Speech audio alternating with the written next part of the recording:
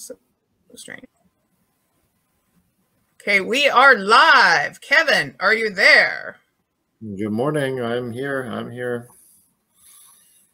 Okay, I'm going to try hard not to move. Thank you so much for tuning in. We're only 11 minutes late, but that's okay.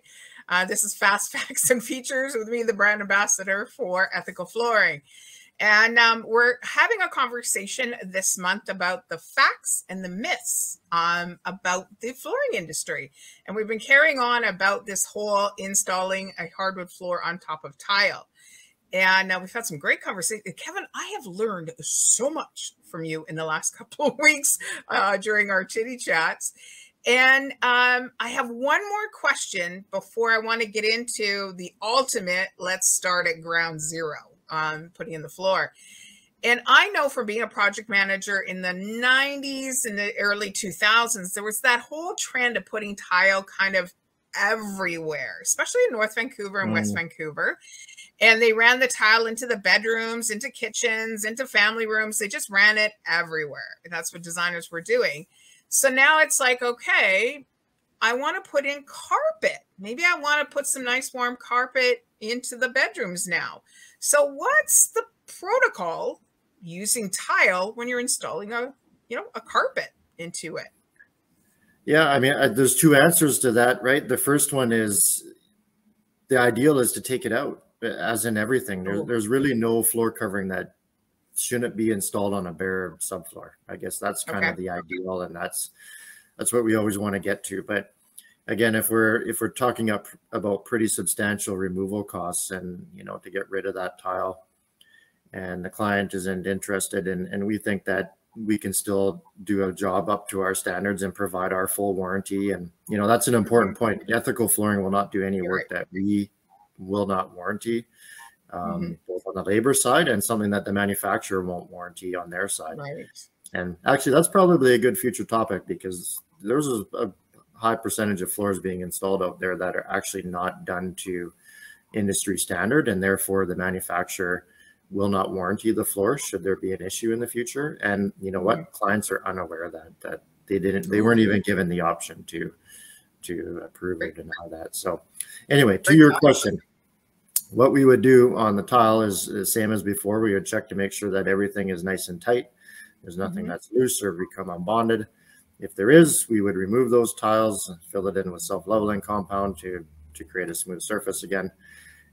So the issue is now with the tack strips, right? So carpet, as may or may not know, is usually stretched in. So around the perimeter of the room, which you don't see, but we see, there is these little metal spikes sticking out of wood strips. We call them tack strips. The official name is called smooth edge. And that is around the perimeter of every area that carpet is installed in, and carpet is kicked and stretched onto those pins. And that's what keeps it nice and tight. So in the case of a tile, normally that smooth edge is, it's hammered into the subfloor, either whether it's a plywood subfloor, or they have concrete nails for when it's into a concrete subfloor. Not going to work on tile. We're not going to be able to hammer into tile. So in this case, we're looking at modifying the procedure and actually gluing in those tack strips around the perimeter using a high-grade construction adhesive. And it's possible. It's more expensive. It's more time-consuming. You have to do it and then wait a day for the construction adhesive to dry, because it takes at least 24 hours. So it's a lot more involved, but in the end run, going to be a lot less expensive for the client. And again, if we're comfortable doing it and warranting it, then we'll go ahead and do it. So just one last question, because you know what? I picture, every time you talk to me, Kevin, I picture things in my head. I picture the job site happening. So what's the thought of, I fall in love with a carpet, and can you guys create maybe an area rug out of carpet that I fall in love with, instead of getting it installed? Great question. That's something that we don't advertise heavily, but we actually do a lot of. So we can take any broadloom, or it's a fancy word for rolled carpet, comes in a roll. We can take any of that and cut that down to any dimension that the client desires. So you can have a fully custom rug fit to your space from any of the styles that we have and in any of the colors from that style. And you can even pick the type of edge binding that you want. You can pick whether you want an attached anti-skid underlay, and there's all sorts of neat features. So yes, it's kind of an unknown part of our business, but we do a lot of it. And we can even get it delivered directly to your home and unrolled after it's done. So it's a full white glove service to have a fully custom sized, colored, and styled area rug for your home. So, you know, Kevin, I think like your customers, because immediately I'm like, oh, I don't know about the headache of the gluing down the tack strips. Maybe I could just put a nice little area rug in the area. Absolutely, and it's less expensive than most people would imagine, because it's off of a typical, you know, mass manufactured carpet, which is relatively price sensitive. So it might be less than people even thought, and you get a beautiful carpet.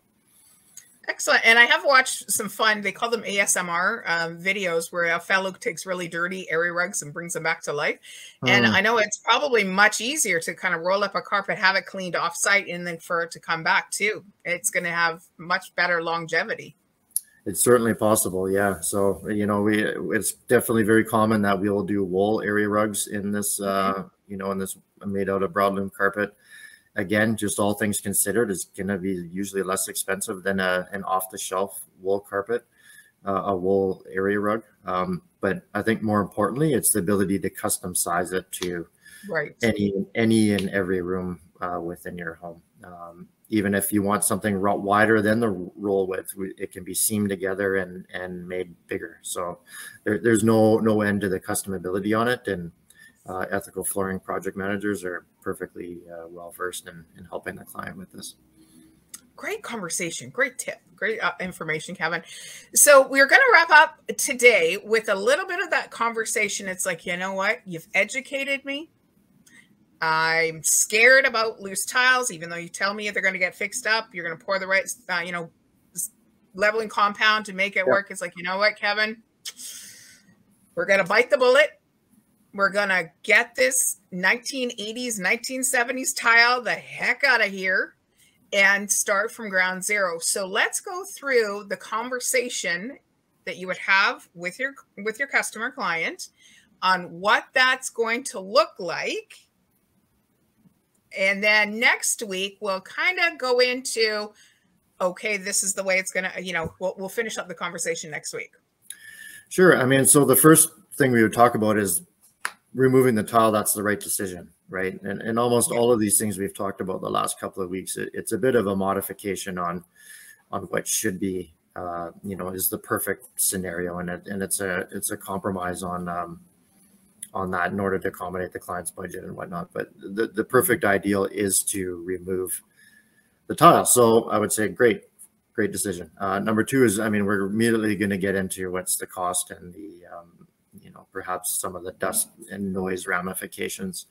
So one is with the cost, it's not inexpensive. Sometimes it's more expensive than the floor covering that's being, you know, installed back. So there is a decision. You really want this out, and yeah, like you said, it's some pink 1980s tile. Like we're never going back to it. I'm like, you're right. Great.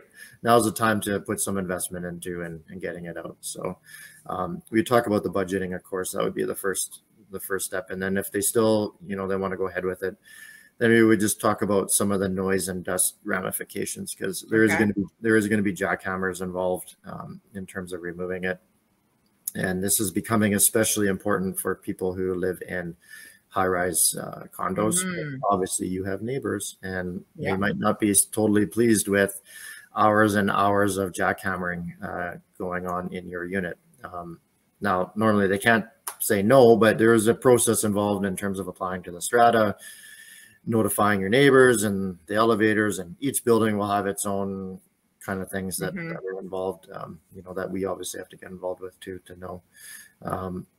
So there's a bit of that. And so it's a bit of a painful process, almost like pulling a Band-Aid, you know. It's going to cost a bit. It's going to be dusty. It's going to be noisy.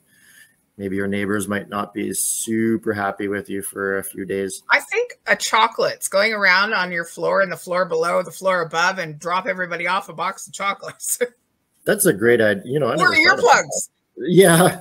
And earplugs too. Have a gift basket of earplugs and chocolate.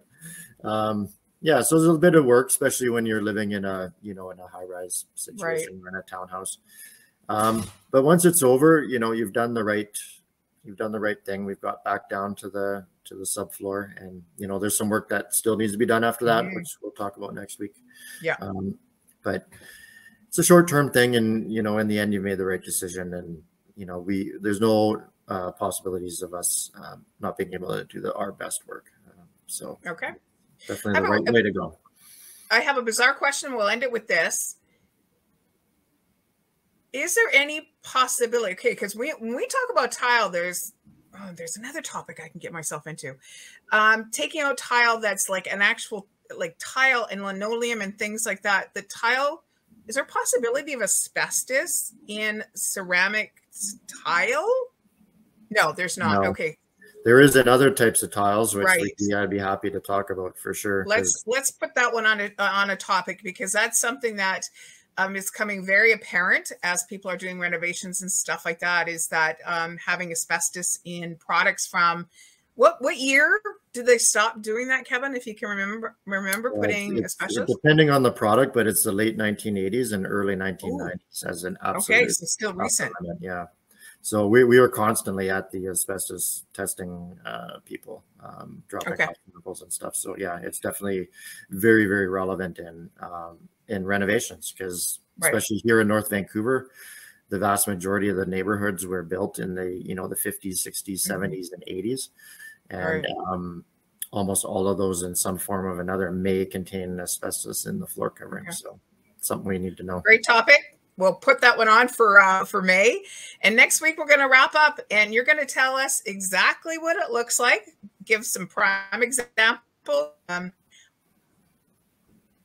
frames, what it looks like for setting up the job site for success, taking away the debris, what that looks like. So people understand when you're going to go down the right path, there's a lot of right things that have to come into play in order for it to be done correctly. And so your floor is to warranty as well. Okay. Big one right there. Yes. That was good. There. Thanks, thank you so much. Thank you, everybody, for tuning in a little bit late today, but we appreciate you all watching this live and also on the replay. Catch us next week at 10 a.m. Pacific Daylight Time for another edition of Fast Facts and Features. Bye-bye, everybody. Take care, Jeanette. See you next week.